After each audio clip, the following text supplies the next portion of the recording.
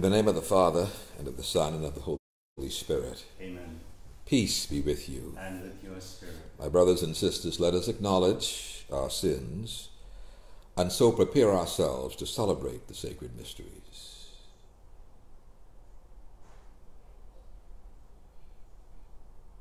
Have mercy on us, O Lord. For we have sinned against you. Show us, O Lord, your mercy. And grant us your salvation. May Almighty God have mercy on us, forgive us our sins, and bring us to everlasting life. Amen.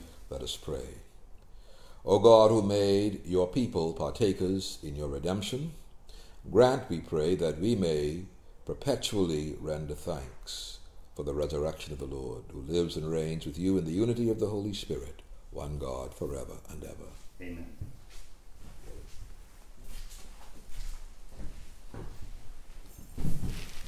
A reading from the Acts of the Apostles. Paul left Athens and went to Corinth. There he met a Jew named Aquila, a native of Pontus, who had recently come from Italy with his wife Priscilla, because Claudius had ordered all the Jews to leave Rome. He went to visit them, and because he practiced the same trade, stayed with them and worked, for they were tent makers by trade. Every Sabbath he entered into discussions in the synagogue, attempting to convince both Jews and Greeks. When Silas and Timothy came down from Macedonia, Paul began to occupy himself totally with preaching the word, testifying to the Jews that the Christ was Jesus. When they opposed him and reviled him, he shook out his garments and said to them, "Your blood be on your heads. I am clear of responsibility. From now on I will go to the Gentiles." So he left there and went to a house belonging to a man named Titus Justus, a worshipper of God. His house was next to a synagogue. Crispus, the synagogue official, came to believe in the Lord, along with his entire household, and many of the Corinthians who heard believed and were baptized. The word of the Lord. Thanks be to God. Our response: the Lord has revealed to the nations his saving power. The Lord has revealed to the nations his saving power. Sing to the Lord a new song, for he has done wondrous deeds. His right hand has won victory for him, his holy arm. The Lord has revealed to the nations his saving power. The Lord has made his salvation known. In the sight of the nations he has revealed his justice.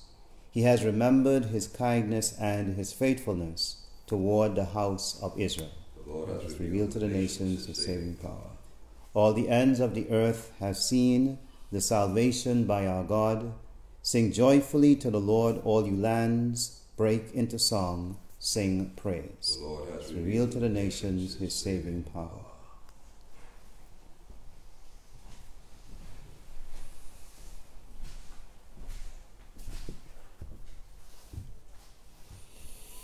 Alleluia, alleluia, alleluia, alleluia, alleluia, alleluia. I will not leave you orphans, says the Lord. I will come back to you, and your hearts will rejoice. Alleluia, alleluia, alleluia. The Lord be with you. And with your spirit. A reading from the Holy Gospel according to John. Glory to you, Lord. Jesus said to his disciples, "A little while, and you will no longer see me, and again a little while later, and you will see me." So some of his disciples said to one another, "What does this mean that he is saying to us, 'A little while, and you will not see me, and again a little while, and you will see me'? And because I am going to the Father." So they said, "What is this little while of which he speaks?" we do not know what he means. Jesus knew that they wanted to ask him, so he said to them, "Are you discussing with one another what I said? A little while and you will not see me, and again a little while and you will see me? Amen, amen, I say to you, you will weep and mourn while the world rejoices. You will grieve, but your grief will become joy." The Gospel of the Lord. Praise to you, Lord Jesus Christ. My dear friends, our Mass intention for today is twofold. For the people of Bimini, who today begin their third full day of quarantine and lockdown, as on that island they seek to stem and hopefully to stop the spread of the coronavirus, COVID-19, among them. Also, we remember the victims of Hurricane Dorian, whose remains are today beginning to be prepared for burial on that island, on Abaco, the island of Abaco, tomorrow. The Thursday of the 6th week of the Easter season on our liturgical calendar is the Ascension of the Lord. Now, in our Archdiocese today, this Thursday of the 6th week, which is the Ascension, we transfer the feast to this coming Sunday. And our Mass this coming Sunday, which will be streamed for us over our social media platforms, our Mass this Sunday comes from St. Anselm Church with Father Noel Clark. In our Gospel today, Jesus is still very much in a farewell mode. We find him saying to his disciples, "A little while, and you will no longer see me, and again a little while, and you will see me." And then later on, at the end of the passage, he says, "Amen, amen, I say to you, you will weep and mourn while the world rejoices.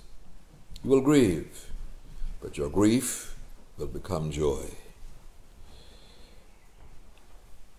The grief that they will experience is because they will witness, at a distance to be sure, but they will witness the passion, the crucifixion and death of the Lord. The joy of which the Lord speaks is because of the fact that they will experience his resurrection. Reflecting on the resurrection and sharing in this joy which the Lord mentions to his disciples is what we are invited to do by the Church during these days of the Easter season. You know, our journey through the Easter season has left us accompanied by the Acts of the Apostles, and we've been reflecting on the missionary journeys of Paul and his companions. And today, we see that Paul has now reached the city of Corinth. And this is worth sharing some commentary on as by way of background about where Paul is at this time, the city of Corinth. We're told that in the ancient world, the city of Corinth was synonymous with moral depravity. It was a bad place, so to speak. And given its cosmopolitan atmosphere, it is not surprising that Corinth had a reputation for drunkenness and debauchery. In the ancient Greek, the term Corinthian girl referred to a woman of somewhat blemished character and virtue, blemished virtue. I think you know what I mean. And to say that someone was Corinthianized meant that they really were in the habit of misbehaving. Imagine. Now, in the city, there were various pagan cults and mystery religions, all competing for followers. The moral degradation and the confusion of the culture of Corinth, that's the background that Paul meets as he arrives. And Paul arrives with an astounding message.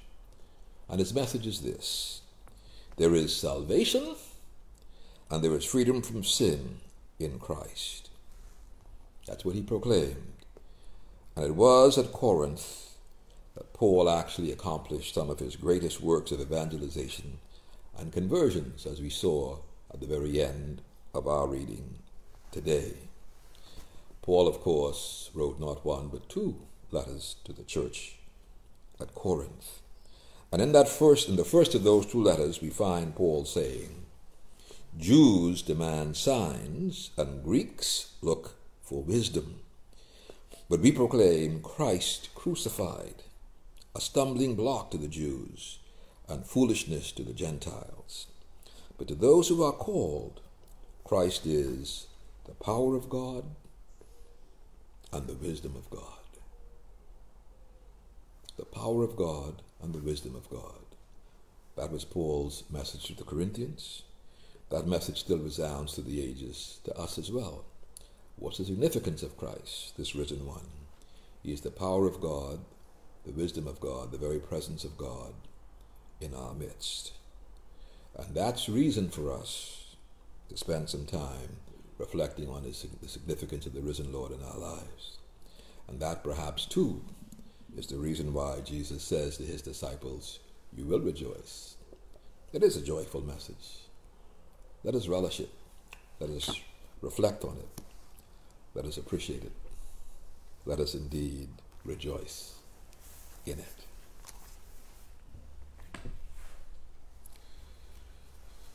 We put our needs before the Lord this day. We pray once again for our nation and all its needs at this time. For those in Bimini who are in lockdown, that they may continue to benefit from this time of seeking to prevent the virus from spreading among them, so that the public health in Bimini may certainly be secured. We pray to the Lord. Lord, hear our prayer. Let us pray for all those who mourned and have been mourning for some time, those who have died as a result of Hurricane Dorian, who are soon to be buried tomorrow, in fact, in Abaco, that the souls be certainly granted God's presence, be drawn into God's presence, and all those who mourn may be consoled. We pray to the Lord. Lord, hear our prayer.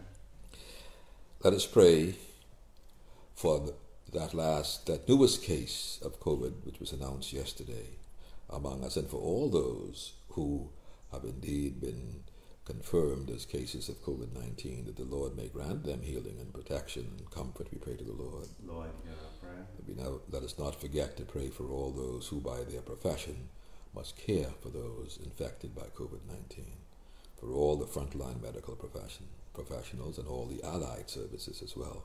For this we pray to the Lord. Lord, hear our prayer. Let's pray for all those who continue by their work to make our lives comfortable during these days, particularly those who work in various stores and pharmacies and wherever else, that the Lord may protect them and comfort them and their families. We pray to the Lord. Lord, hear our prayer. Let us now in silence put our own needs before the Lord.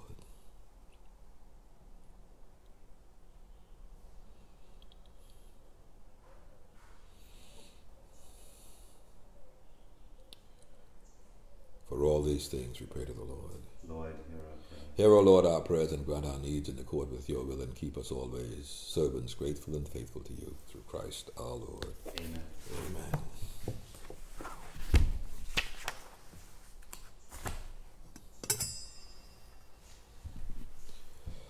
Blessed are you, Lord God of all creation, for through your goodness we have received the bread we offer you, fruit of the earth and work of human hands, to become for us the bread of life. Blessed be God forever. Blessed are you, Lord God of all creation, for through your goodness we have received the wine we offer you, fruit of the vine and work of human hands, it will become our spiritual drink. Blessed be God forever.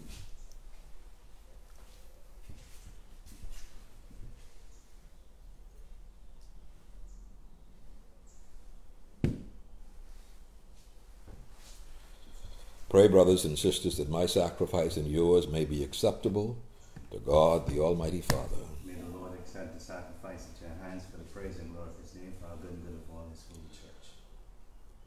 May our prayers rise up to you, O Lord, together with the sacrificial offerings, so that, purified by your graciousness, we may be conformed to the mysteries of your mighty love through Christ our Lord. Amen.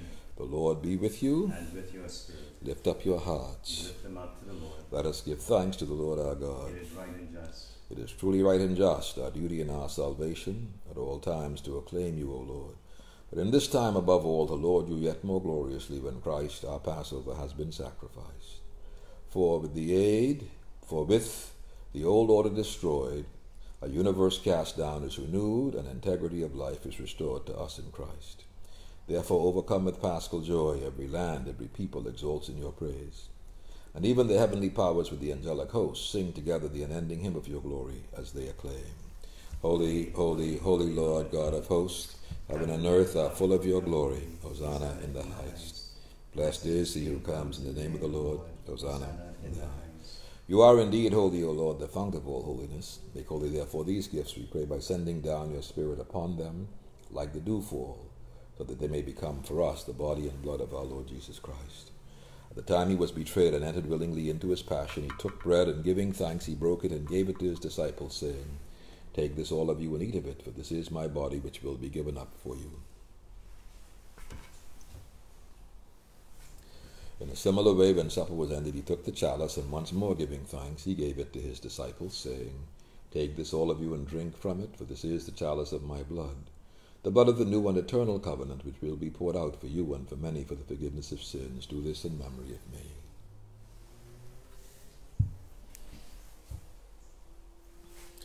The mystery of faith. We proclaim your death, O Lord, and profess your resurrection until you come again.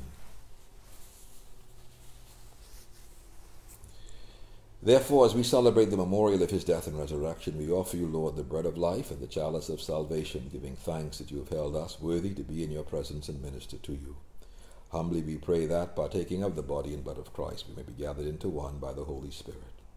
Remember, Lord, your church spread throughout the world, and bring her to the fullness of charity, together with Francis our Pope, with me, your unworthy servant, and all the clergy.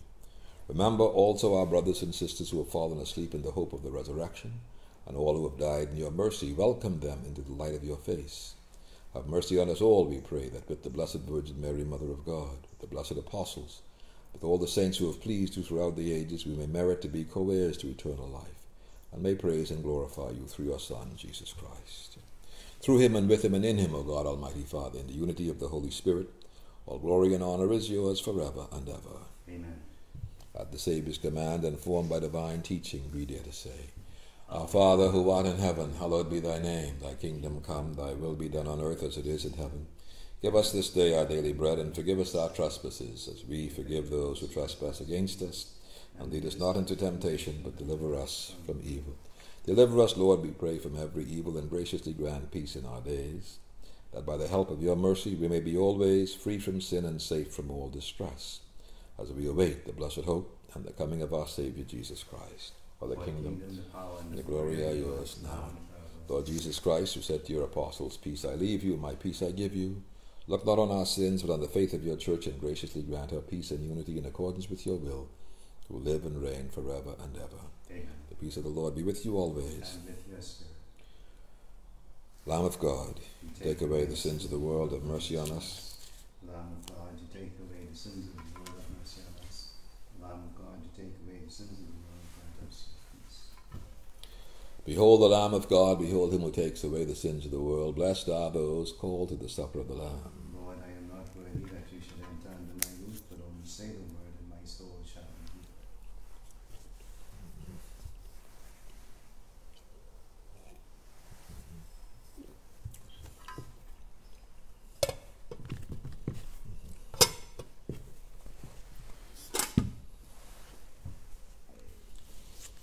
This time, for all those of us, so many of us, unable now to receive the sacrament physically, as the Church provides, we make our act of spiritual communion as we pray.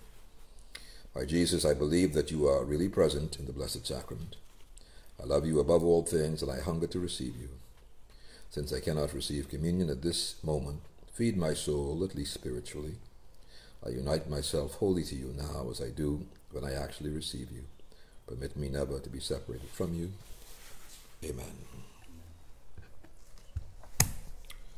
Let us pray. Almighty ever-living God, who restore us to eternal life in the resurrection of Christ, increase in us, we pray, the fruits of this Paschal sacrament, and pour into our hearts the strength of this saving food through Christ our Lord. Amen. The Lord be with you. And with your spirit. Blessed be the name of the Lord. Now and forever. Our help is in the name of the Lord. Who made heaven and earth. May Almighty God bless you, the Father, and the Son, and the Holy Spirit. Amen. Let us go in the peace of Christ. Thanks be to God. Have a wonderful day, everyone.